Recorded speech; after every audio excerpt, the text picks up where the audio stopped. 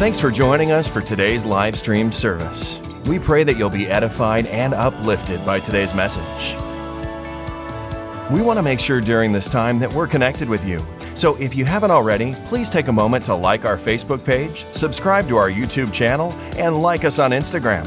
And don't forget, if you need to update your email, phone number, or contact information, please do so at newhopechurch.net. Online giving is also available at newhopechurch.net. Thanks again for joining us, and enjoy the service.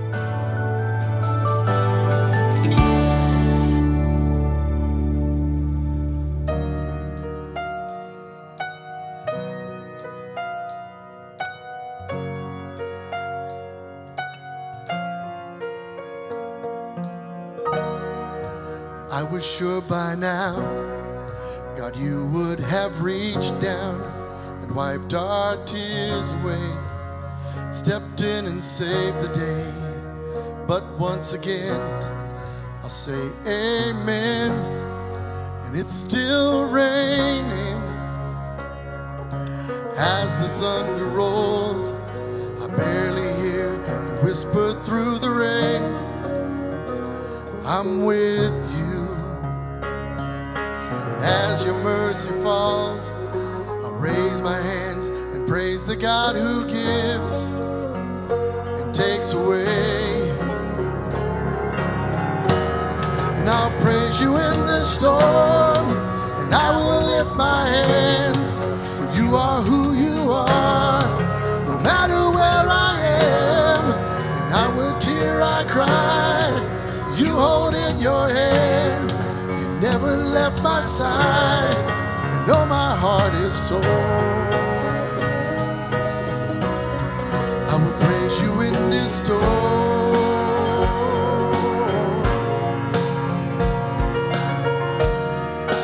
I remember when I stumbled in the wind, you heard my cry to you and raised me up again.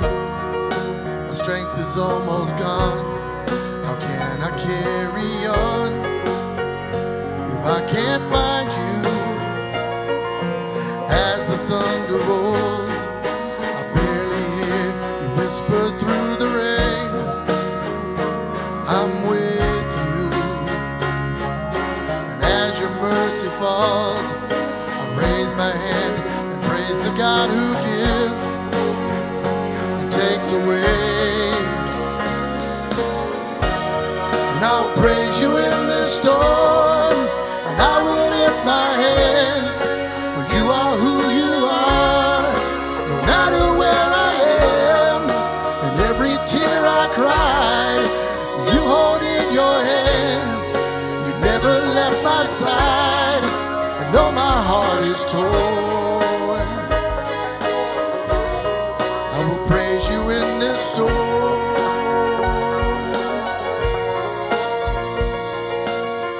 I lift my eyes unto the hills, where does my help come from?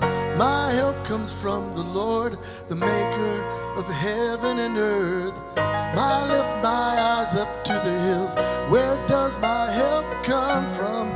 My help comes from the Lord, the maker of heaven and earth.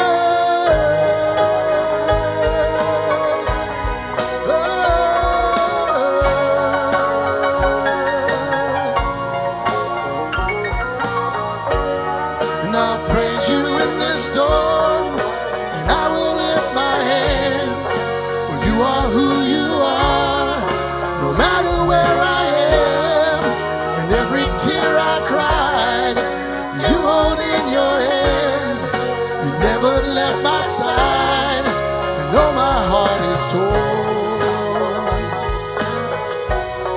I will praise you in this storm, though my heart is torn,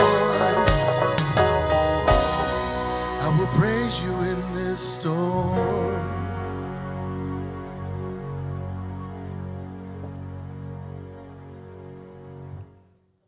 Good morning and welcome to New Hope Community Church live stream service. We're grateful that you chose to participate with us this morning. We as a church family want to make sure that we stay in communication with you. So if you have prayer requests or anything else, any other needs that we can fulfill, then please let us know through the Connect card. If you go online to our website, newhopechurch.net, there's a resources tab, and under there is the Connect card. And if you fill that in, it'll go directly to our church office. If you want to bypass that, you can email at office@newhopechurch.net. Thanks for joining us this morning. We hope you enjoy the service.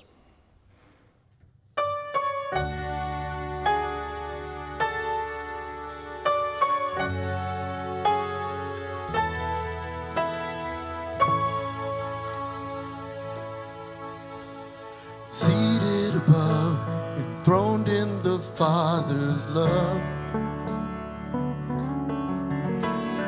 destined to die, poured out for all mankind. God's only Son, perfect and spotless one. He never sinned, but suffered as if He did. All authority, every victory is yours. All authority, every victory is yours. Savior, worthy of honor and glory, worthy of all of our praise, for you overcame. Jesus, awesome in power forever, awesome and great is your name, for you overcame.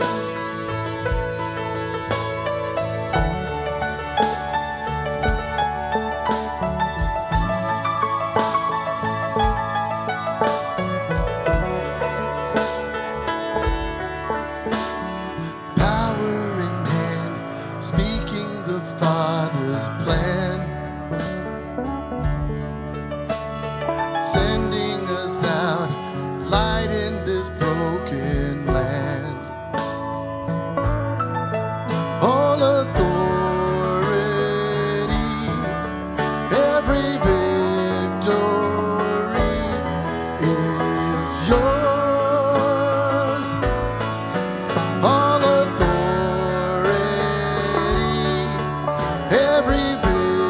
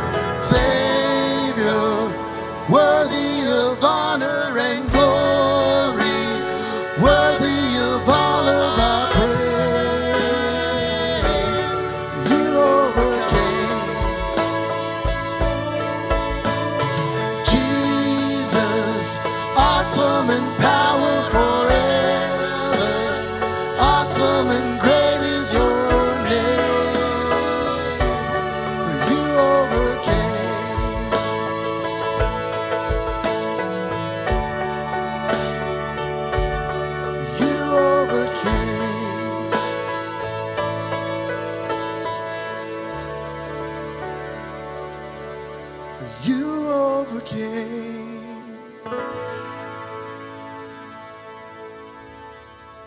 Well, good morning, everybody. I trust that you are keeping up with our prayer requests. I believe those are being posted online with our Facebook bulletin that we do every week. And I'll try to send out an email as well this week and give you some updates of several folks who have had some interesting health challenges over the last week.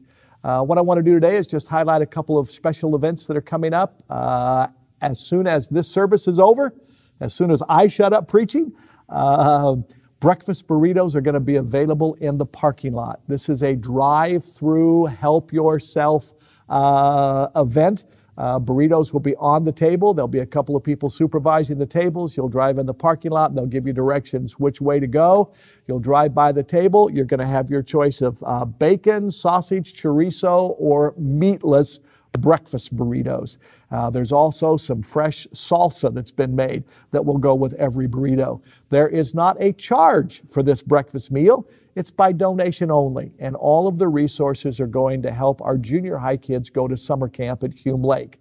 As of this moment, summer camp is still on starting in June. Everything for the month of May has been canceled, but things for June, July, and August are still on the calendar.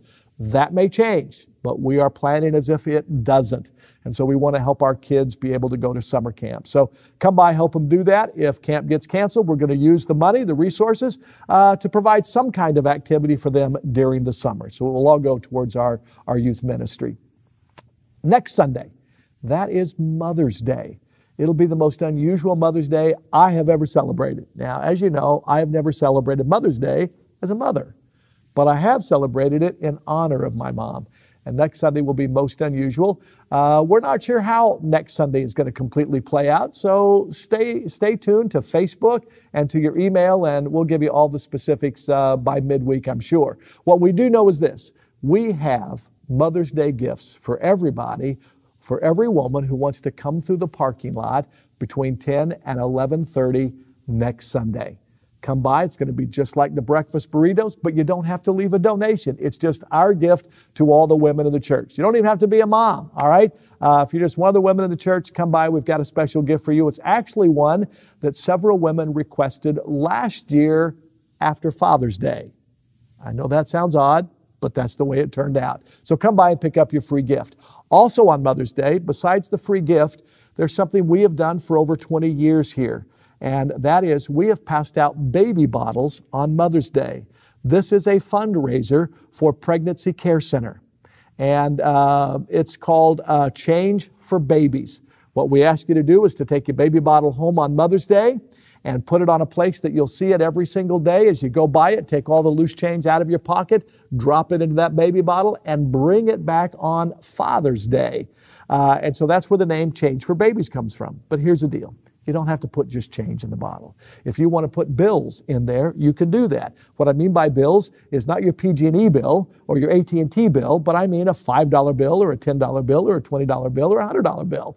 You can also put a check in the bottle if you would like to and bring it back that day. But it is a very, very important fundraiser for Pregnancy Care Center. They thought they weren't going to get to do it this year. We called them up and said, hey, we still want to give them out. And so their dates may be stretched, but we're still going to attempt to do it from Mother's Day to Father's Day. If you're not able to get by and pick up your bottle next Sunday on Mother's Day, along with a free gift for the ladies in our church, you can come by the office later in the week and pick it up, or the following Sundays, as maybe we began to start seeing some changes of how we do things, get back to something that is more normal. But what you know about the next couple of Sundays, thank you so much for your patience. Thank you so much for your prayers.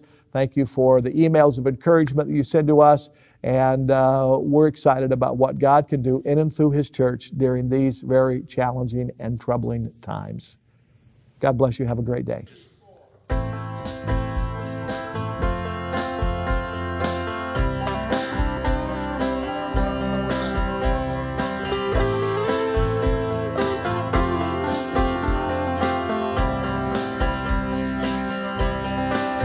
When you move, darkness runs for cover. When you move, no one's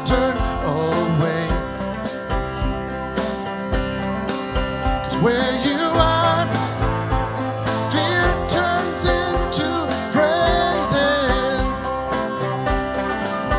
Where you are, no hearts left unchanged.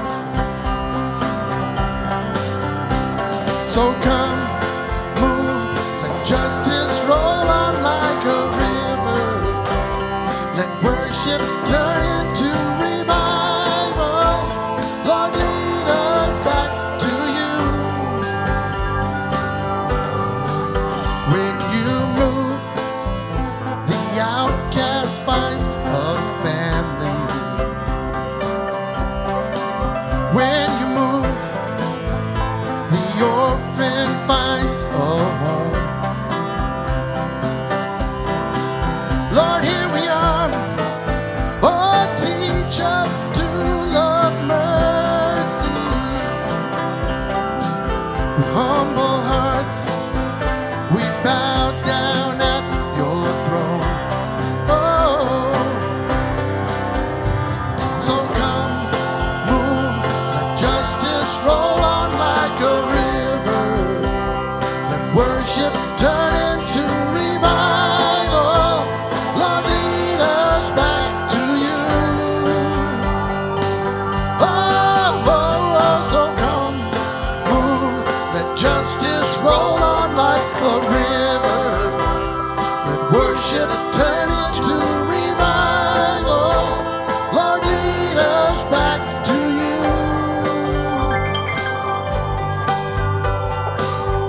King of all generations, let every tongue and nation surrender all to you alone. King of all generations, let every tongue and nation surrender all to you alone. So come, move, let justice roll on like a river. Let worship turn into revival. Lord, lead us back to you. So come, move, let justice roll on like a river. Let worship turn into revival. Lord, lead us back to you.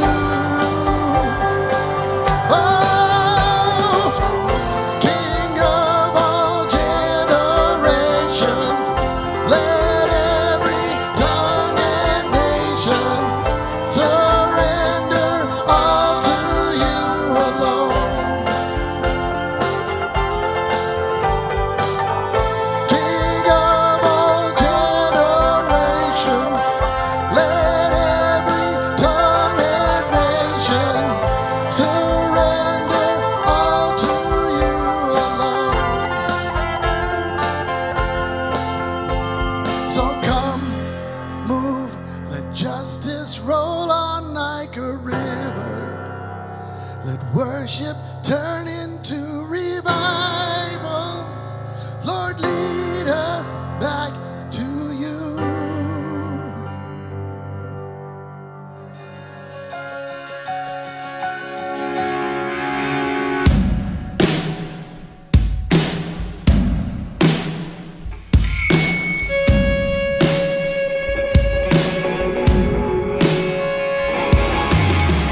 Though the mountains be shaken and the hills be removed, yet my unfailing love for you will not be shaken, nor my covenant of peace be removed. Thanks for joining us today as we learn the lessons and promises God gave on the mountains and how they can get us through the valleys. This is a new sermon series by Pastor Tim Rolen, Mountain Moments for Valley Walks, Lessons for Life's Rugged Circumstances. And now let's join Pastor Tim for today's sermon.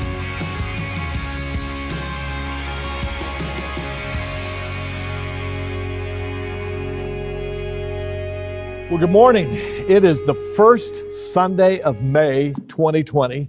It is unlike any May we've ever experienced before. and it'll be exciting to see what God has in store for us over the next couple of weeks. I have a few questions as we kick off this month. You're going to think maybe they're a little goofy, but they might be important. What's your favorite? Vanilla or chocolate? What's your favorite? Beef or chicken or vegetables? What's your favorite? Summer or winter? Spring or fall? Are you a Ford or a Chevy person? What's your favorite? Mountains or beaches? You see, there's not a right or wrong answer to any of these questions. There's simply a personal preference. I have one great aha moment on the beach. Just one. You want to hear it? It was Carmel. It was sunset.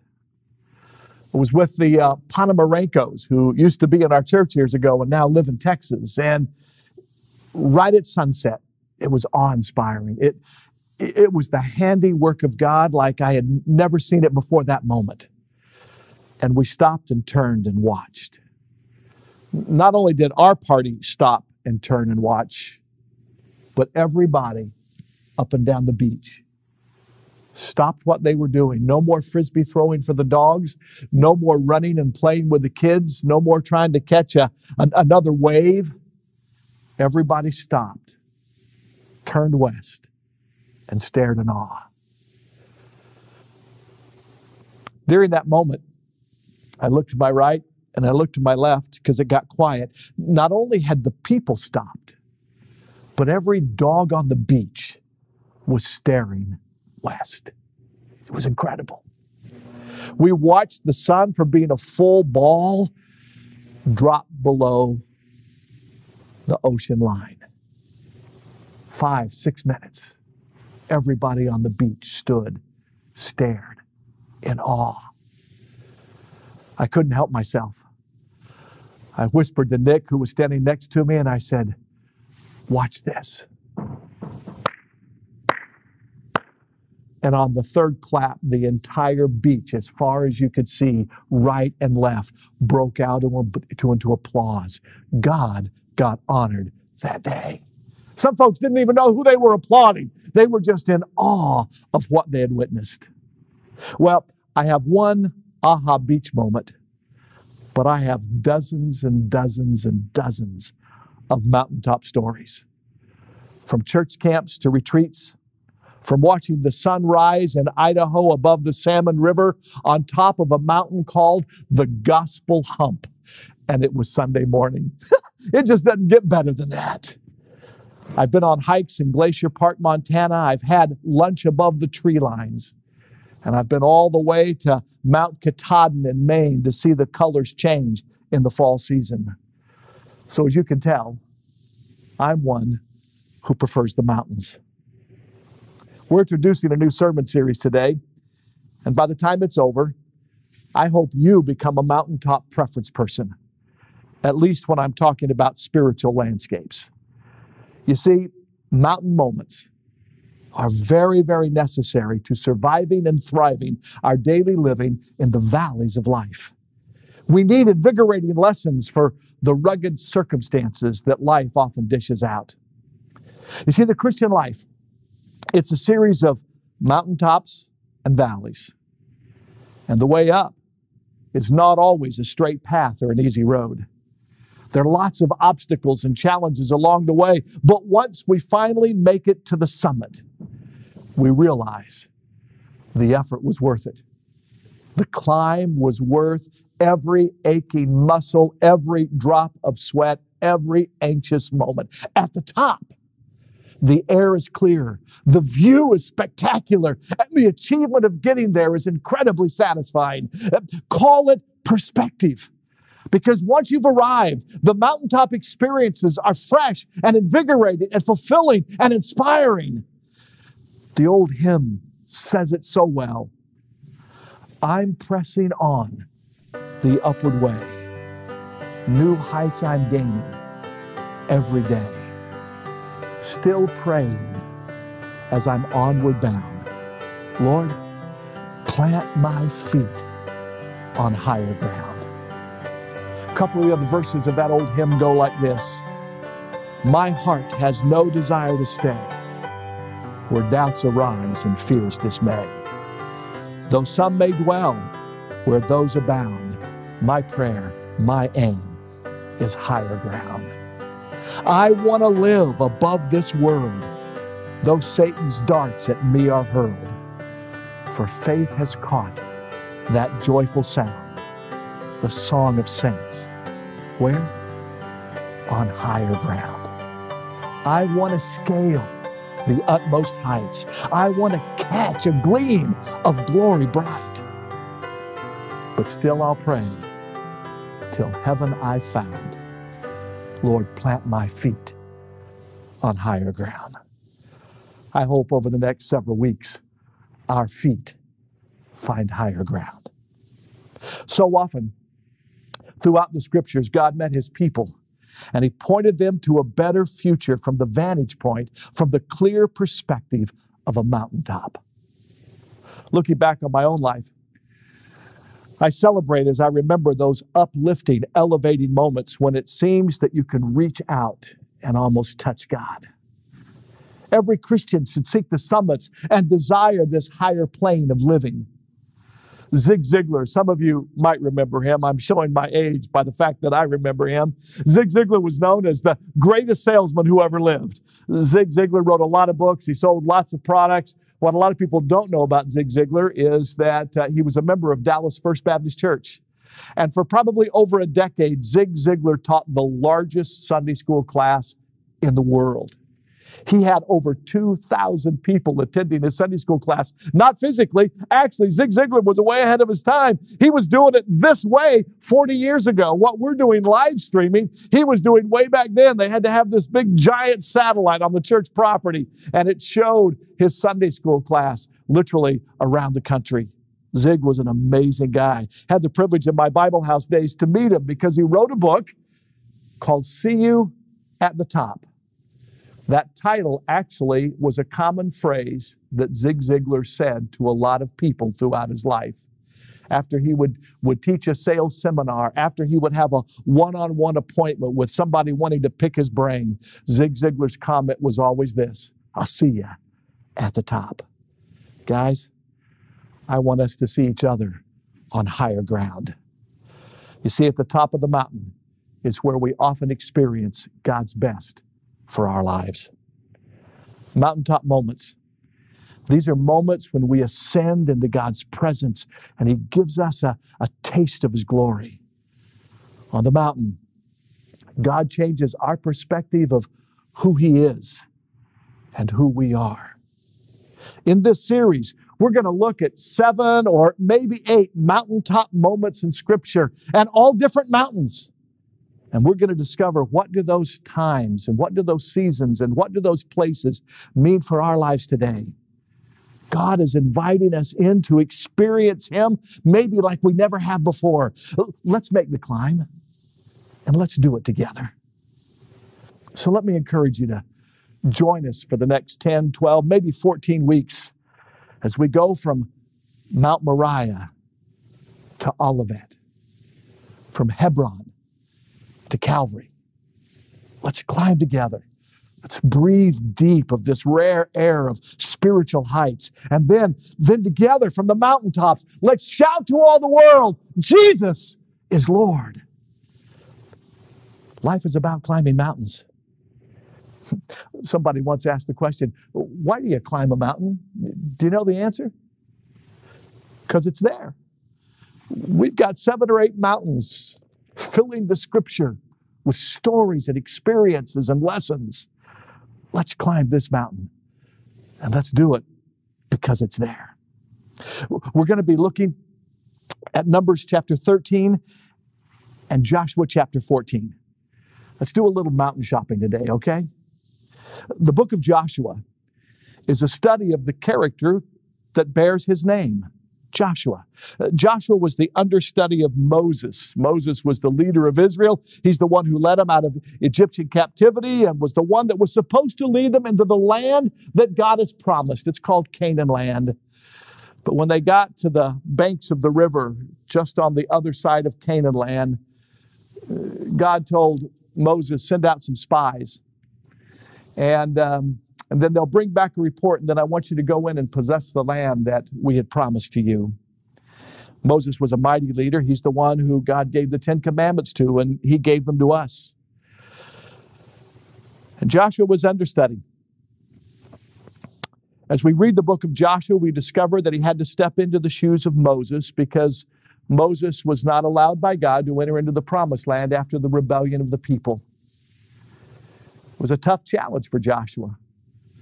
It was a mountaintop moment for him as God told Joshua these words, just as I was with Moses.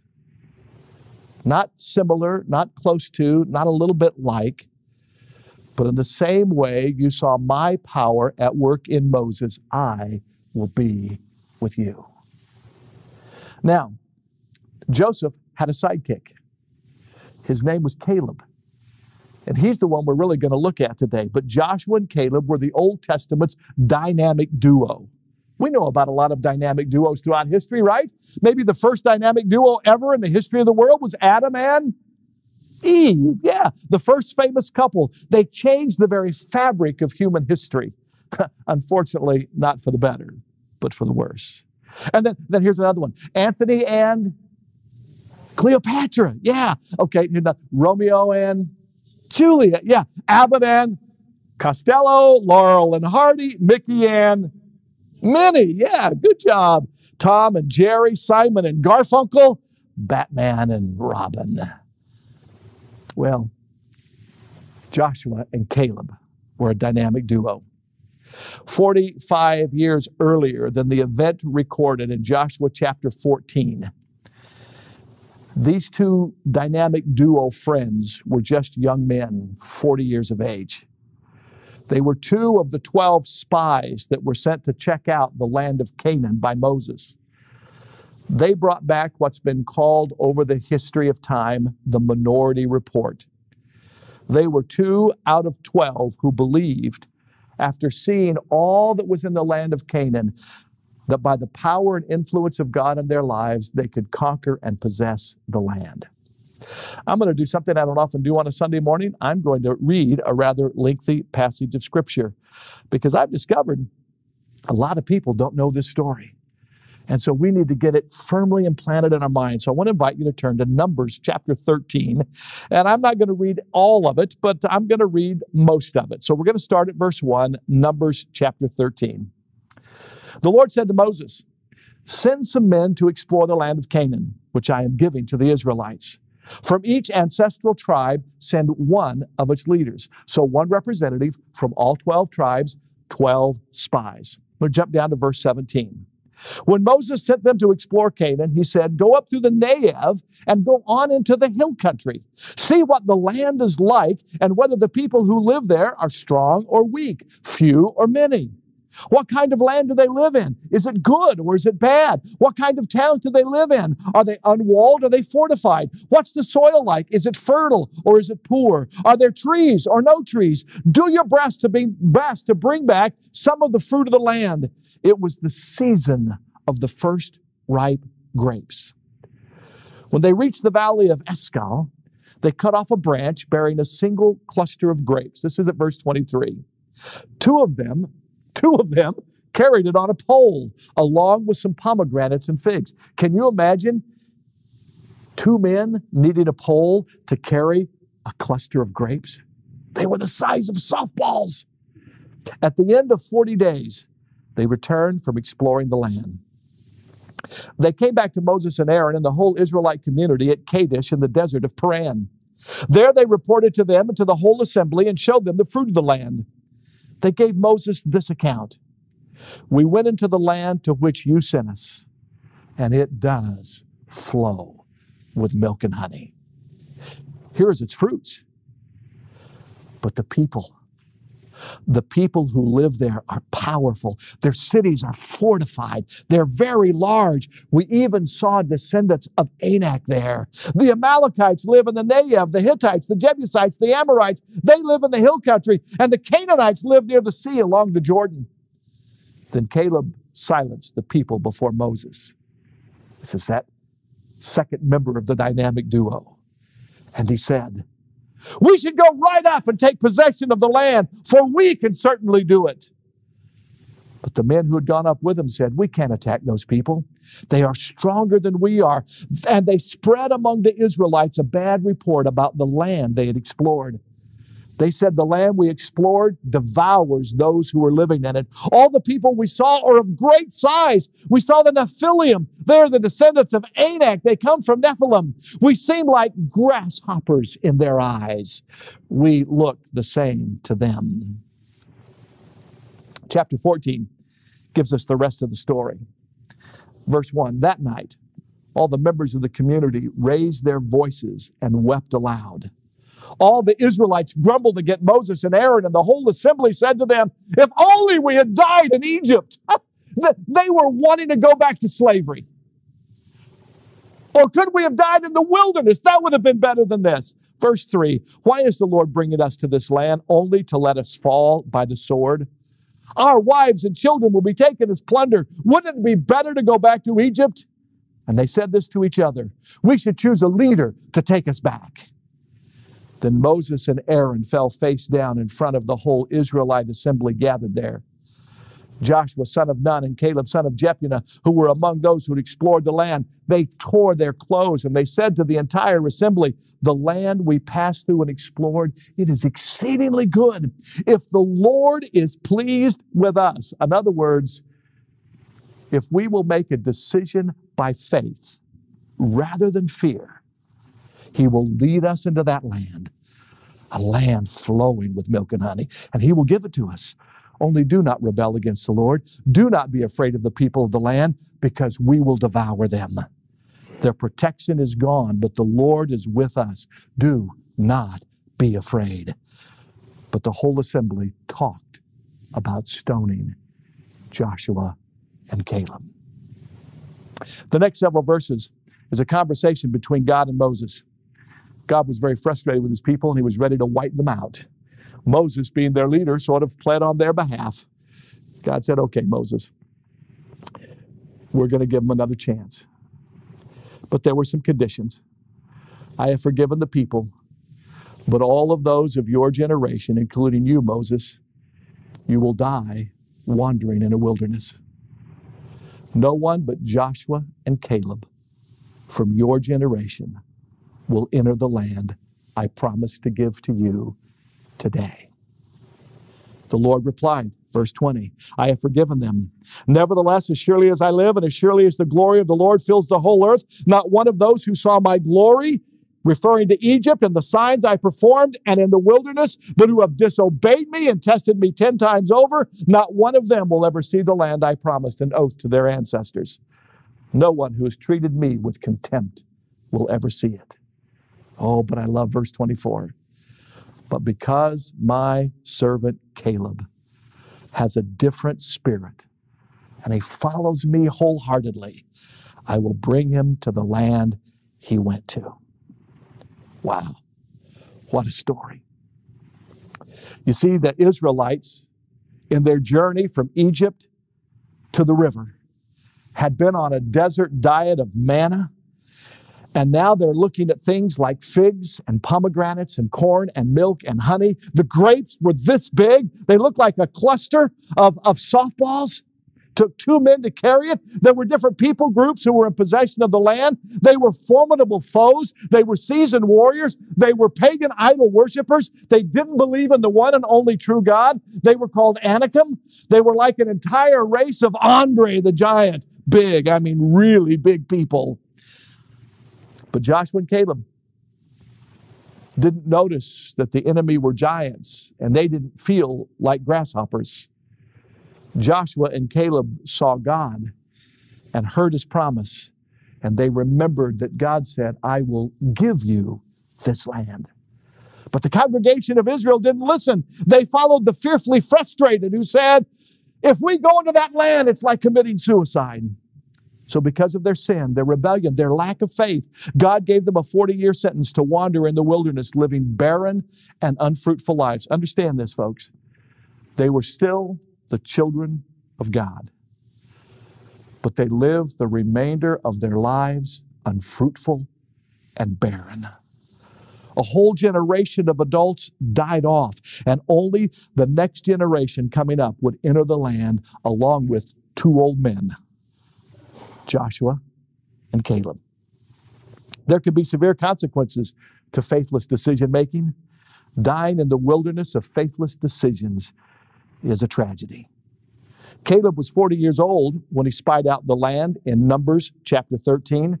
Now it's 45 years later, and they are in the promised land, having already experienced many great victories along the way, like the walls of Jericho falling down in front of them, like the sun standing still over the valley of Gibeon.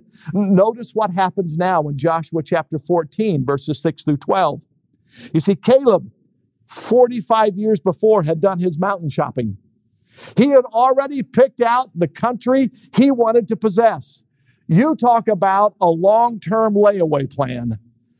Caleb had put his down payment on that mountain in the land of promise 45 years before. And now in Joshua chapter 14, he's ready to claim his mountain. Here's how Joshua 14 verse 6 reads. Then the children of Judah came to Joshua in Gilgal, and Caleb, the son of Jephunneh, the Kenizzite, said to him, "You know the word which the Lord said to Moses, the man of God, concerning you and me and Kadesh Barnea. I was 40 years old when Moses, the servant of the Lord, sent me to spy out the land, and I brought back word to him as it was in my heart. Nevertheless, my brethren who went up with me made the heart of the people shrink. But I wholly followed the Lord my God. So Moses swore on that day, surely the land where your foot has trodden shall be your inheritance and your children's forever, because you have wholly followed the Lord my God.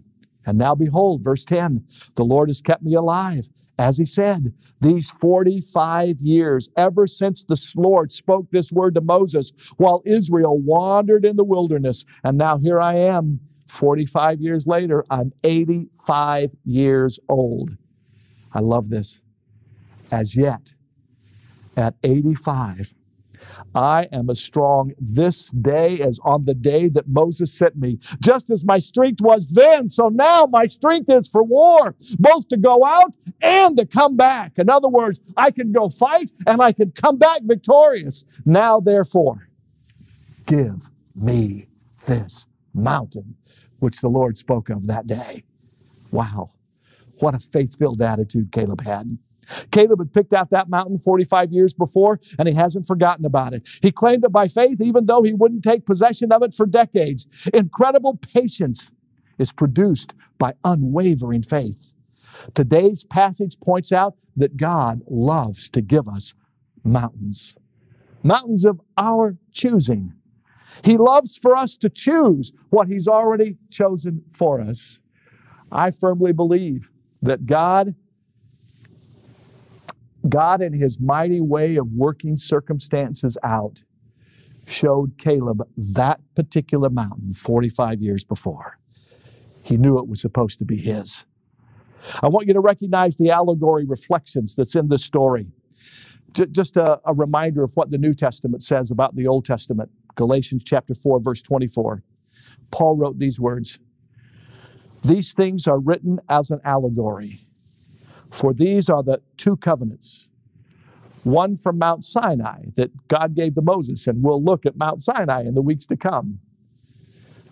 The things of the Old Testament have a bearing on the things in the New Testament because of Mount Calvary. So we can look back not only at the historical accuracy of these old stories, but we can also learn lessons for life as they were written as an allegory. An allegory is the picture of one thing in the image of another so we can understand its significance in our life. So this story of Joshua and Caleb and the land of Canaan, let's just highlight those three things real quick. Canaan, the promised land. That's a picture of the victorious Christian life. We sometimes in our hymnology sing about it as it being heaven, but that's inaccurate. You see, in Canaan land in the Old Testament, there were still enemies to fight. there were still circumstances to overcome. When we get to heaven, there are no more enemies. There are no more circumstances that need to be overcome. This is about the quality of life that God intends to give to His people. For the nation of Israel in the Old Testament, it was actual land and territory. For you and I today in the New Testament period of time, it is about the quality of the Christian life that we can live when we surrender the territory of our own mind, emotions, and will to the authority of Jesus Christ, who as our Savior bought us with the price of His own blood, now wants to come live in us and do through us what we could never ever do for ourselves. He wants to overcome the giants and the enemies that Paul talked about when he said, though I'm a believer, there is this battle going on within me all the time. The things I want to do, I don't do, and the things I don't want to do, I do. Oh, wretched man that I am. And the Lord Jesus has come to give you and I the victories in our daily walk with Christ, just as He provided what was necessary so that the children of Israel could have the land of Canaan in the Old Testament. The character of Joshua is a picture of the coming Messiah, of Jesus, our leader. And Caleb, he's a picture of you and me. If we'll have a heart of faith like Caleb did, if we'll choose to wholly follow the Lord, we can have the mountains that God has chosen for us. Canaan is the promise of faith. Joshua is the object, the person of faith, and Caleb is the product of faith.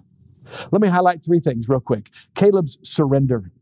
We notice in verse 8 and verse 9 of Joshua chapter 14, Caleb wholly gave his heart to the Lord. Caleb said about himself in verse 8, I brought back word to Moses as it was in my heart. I wholly followed the Lord my God. Moses said about Caleb after he heard the report, so Moses swore on that day, the land where your foot is trodden shall be yours. Why, Caleb? Because you have wholly followed the Lord. And God said about Caleb in Numbers 14:24, because he wholly followed the Lord God of Israel, I'll give him this land. Caleb held back nothing. Caleb gave it all to God. All that he is for all that God is. Did Caleb sing the hymn this way? I surrender some to Jesus I surrender, some to Him I freely give. In case you don't know that old hymn, let me share it with you the way it was originally written. It doesn't say some. The song goes like this: all to Jesus I surrender, all to Him I freely give. I will ever love and trust Him, and in His presence daily live. I surrender all to Thee, my blessed Savior. I surrender all. Some think that complete surrender is just for preachers and missionaries, but I want you to know that's 100% wrong. Surrender is the calling for all Christians. And by the way, God deserves it all. Jesus was a dying sacrifice, and He calls you and I to be a living sacrifice. It was D.L. Moody, the founder of Moody Bible Institute, the great revivalist of another generation. He started out his life as a career shoe salesman.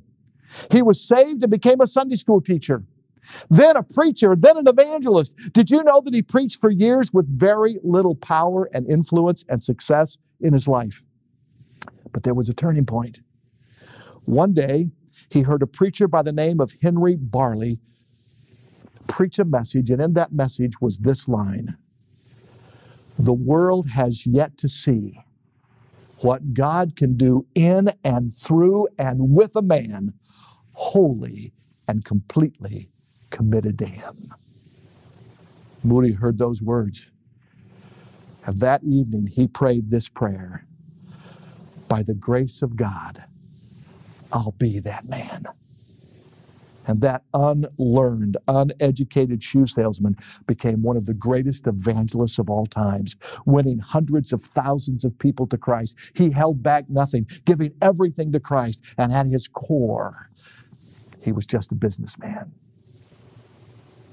That reminds me of a story I read some time ago. I've shared it with you, I think, before. There was a chicken and a pig who were walking past a church building one day when they noticed the Sunday morning sermon posted outside on the bulletin board. The sign said, helping the poor.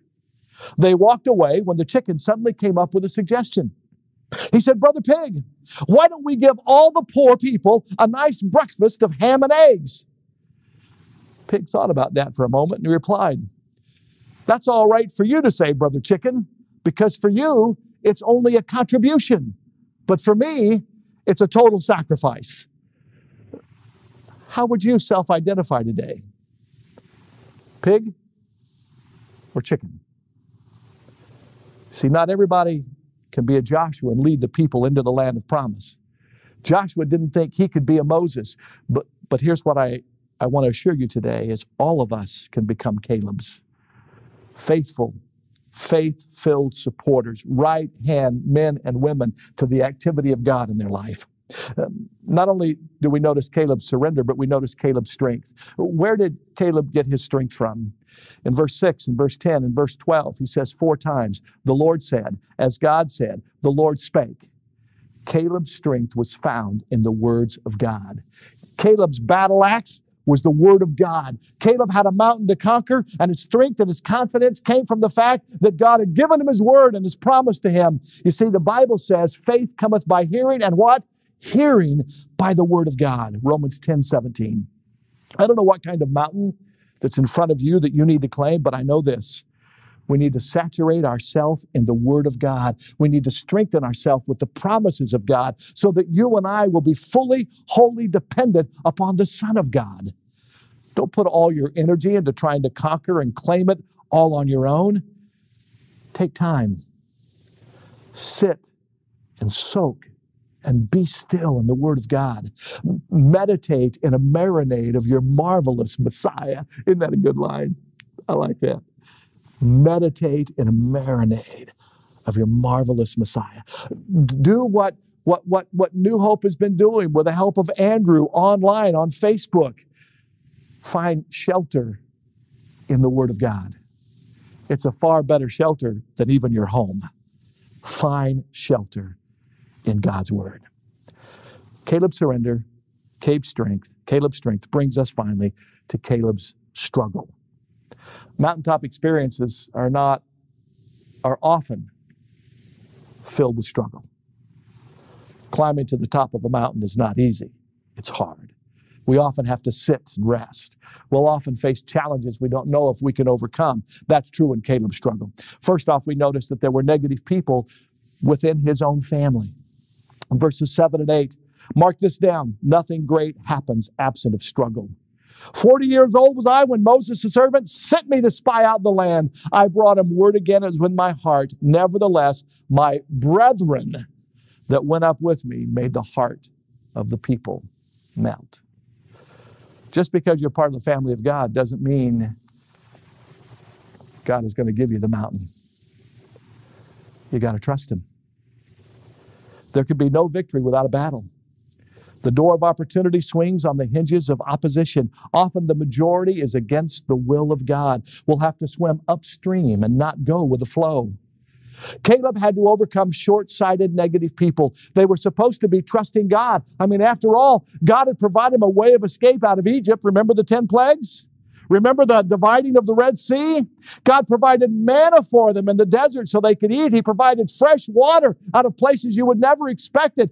God revealed His constant, consistent presence with them by giving them a cloud by day and a pillar of fire by night. But the devil used the people in Canaan land, and he used Caleb's brethren. And as a result, a whole generation missed out on the promise. Caleb's peers missed out on God's blessing, but Caleb didn't. Caleb didn't allow the fear of opposition and the frustration of waiting. Because remember, Caleb had to wait 45 years to inherit the mountain. I'm thankful that the Wright brothers overcame the many who said, if God wanted us to fly, He would have given us wings. I'm thankful that Thomas Edison overcame the many who were fine with candles and kerosene, and we now have lights.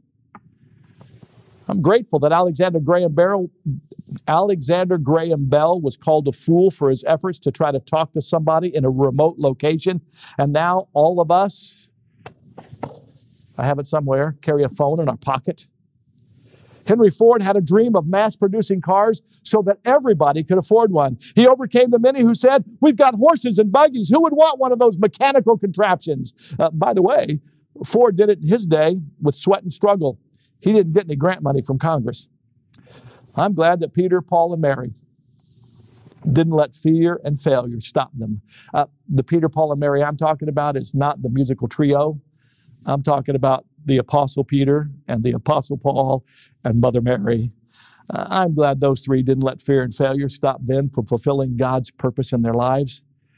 Not only did Caleb have to overcome negative people around him, but also he had to overcome the giants waiting on the other side. Verse 12, the Anakim. Verse 9 of Numbers 14, do not rebel against the Lord, nor fear the people of this land, for they are our bread. This is what Caleb said about them. Caleb said, their protection has departed from them, and the Lord is with us. Do not fear them. Caleb said, those giants won't be the means of our defeat. They will be the means of our growth. We're going to eat their lunch, is what Caleb said.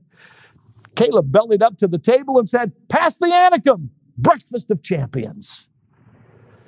Struggles from within and from without didn't stop Caleb from claiming his mountain.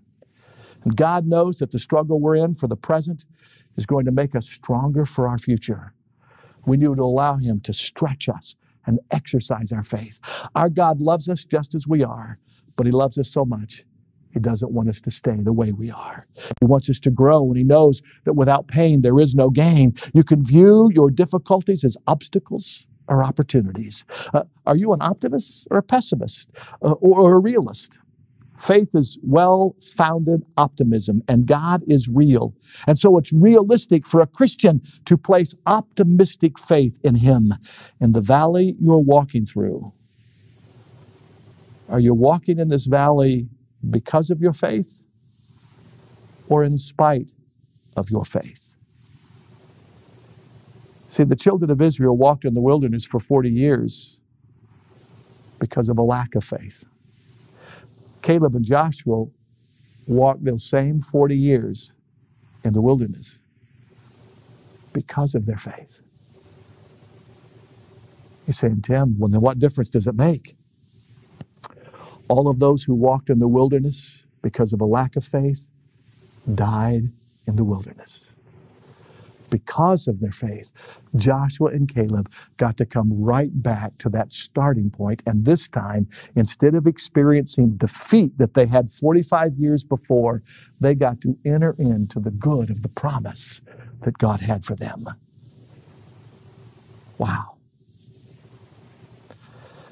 I heard about a shoe company that sent a salesman to a remote part of Africa. Upon landing, he immediately sent a telegraph back to the home saying, get me out of this place. These people don't even wear shoes. 2 weeks later, they sent a new salesman to the same place. 2 days later, that salesperson wrote back and said, send me all the shoes you can. I've never seen so many prospects. Perspective. The naysayers will always be there. Don't follow them. There will be opposition from within as well as from around us. But let's move forward through dependence on Christ, and let's run for the prize. Through surrender, we can have strength in the struggle, and we can claim the mountains. Let me close. I understand that roses are grown in the Balkan Mountains. I didn't know that till this week. They produce some of the world's finest perfume. In order to get the most lovely fragrance, the workers must pick them in the darkest part of the night. They start at midnight and they finish within 2 hours. Scientific study has shown that this is the interval where the blossoms give their most pleasing scent, and that with the coming of day, they lose 40% of their fragrance. What's the lesson for us?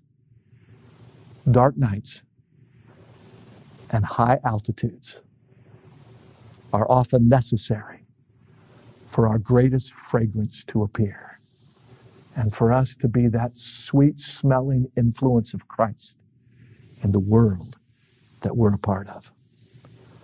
Are you guys getting ready for some mountain moments to invigorate you for this valley walk that we go through? Then I want to suggest that we adopt the words for this arduous hike through Bible's greatest mountain peaks. The words of that old hymn I opened up with. I want to live above the world, though Satan darts at me are hurled. For faith has caught that joyful sound, the song of saints. Where? On higher ground. I want to scale the utmost heights. I want to catch a gleam of glory bright.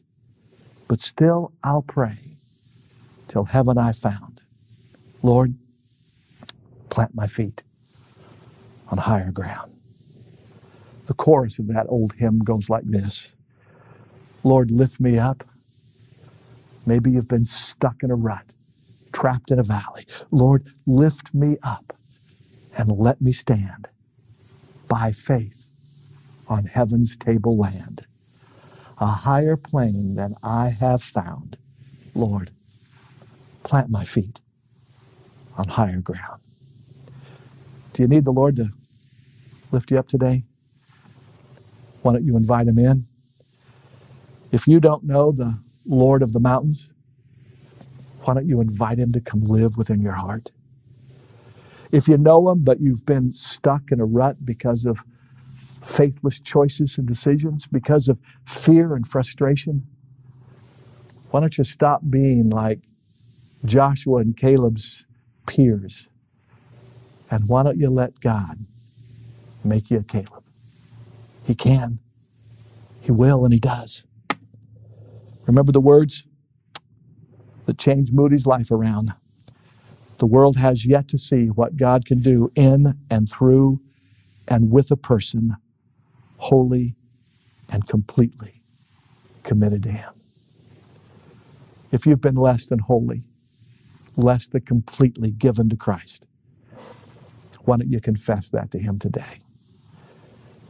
Moody heard those words and he prayed, by the grace of God, I'll be that man.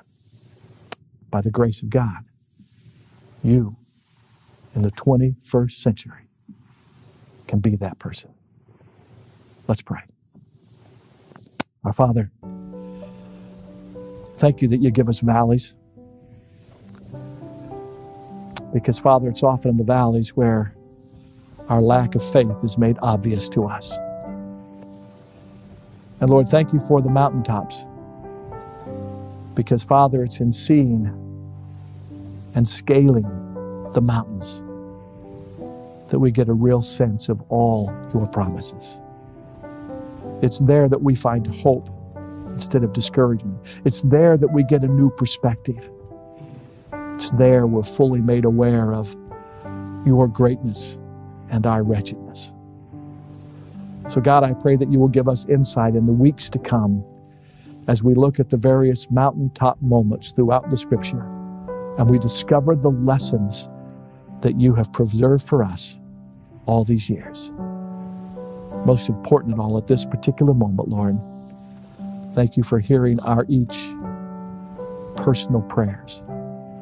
Each one of us as we contemplate this challenge of what would the world be like if some of us wholly followed you. Teach us your ways, O Lord.